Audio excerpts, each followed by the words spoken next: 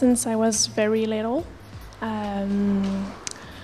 I always remember drawing when I was young, so after that I did art school, and then it started to get bigger. I always been attracted to comics and fairy tales and mythologies of all sorts and pop culture.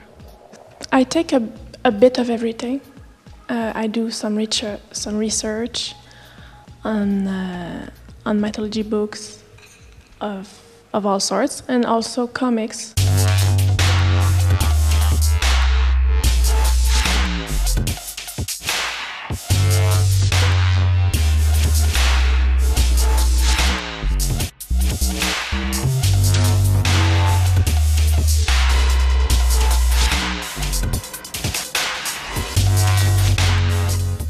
This one, yes, the title is Eos.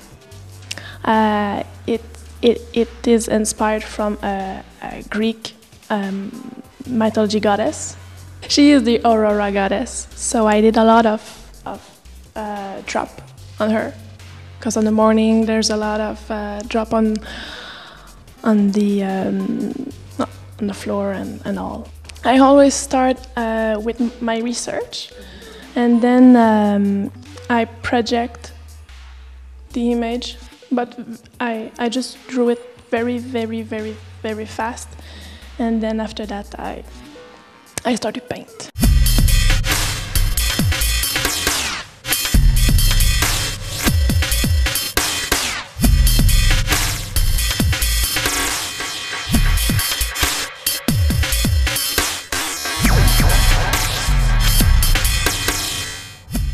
The concept of the gallery is developed by Yasha Young. She's the gallerist, and she had the idea of getting two parts together, the gallery and the artist, which is the same as the actual poison strychnine.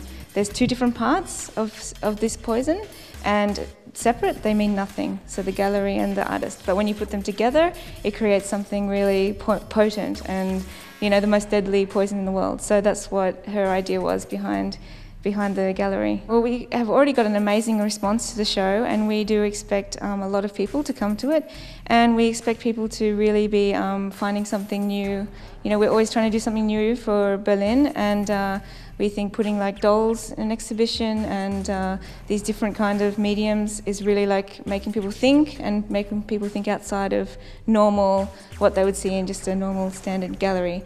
And that's what we expect. We expect to see some people getting a reaction like, oh, this is something great and this is something different.